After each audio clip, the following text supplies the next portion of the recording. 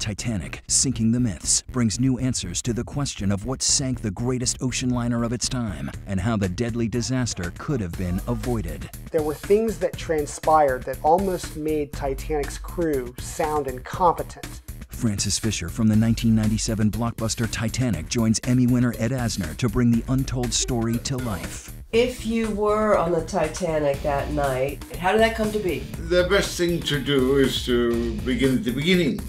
I was on the Titanic. Experts reveal what caused 1,500 people to die at sea in 1912.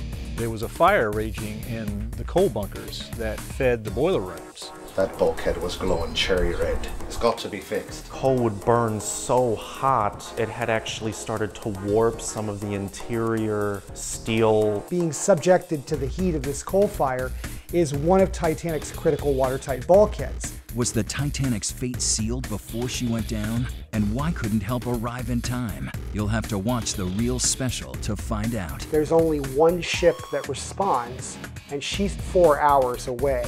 Titanic does not have that long to live.